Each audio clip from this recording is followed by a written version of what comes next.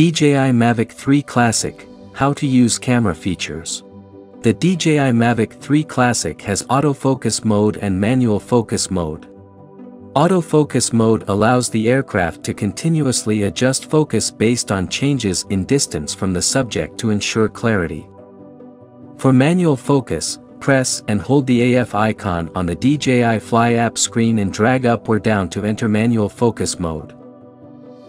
Adjusting camera parameters. Use automatic mode for quick adjustment of parameters, such as storage location, recording format and EV value. Compared to automatic mode, professional mode allows for more parameter adjustments, such as white balance, shutter, ISO, aperture, etc. Use of AE function. Tap the screen and a metering box will appear. You can quickly adjust the EV value by pulling the small sun icon next to the metering box up or down. Press and hold the metering box to lock the exposure.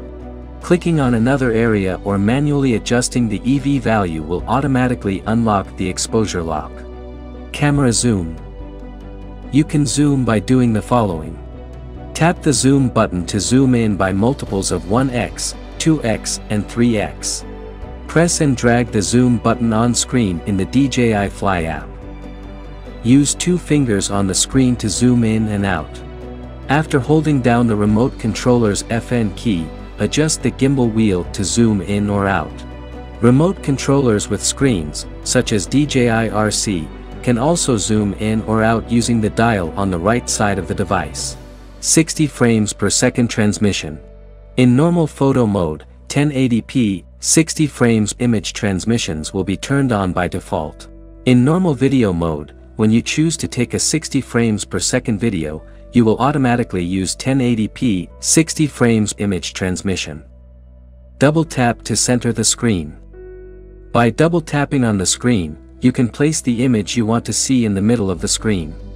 D-Log color mode. When capturing a video in D-Log color mode, the color display auxiliary switch can be turned on in the settings to make the filming interface switch to a color and contrast that is similar in normal color mode, in order to help with framing and focusing. Night shots mode. In scenes with low light, higher ISO can be supported, which will brighten the picture. Noise reduction will also be significantly improved compared to ordinary videos. Please note that the obstacle sensing system does not work in low-light environments or during night flight. Please pay attention to your surroundings and fly with caution. Thank you for watching.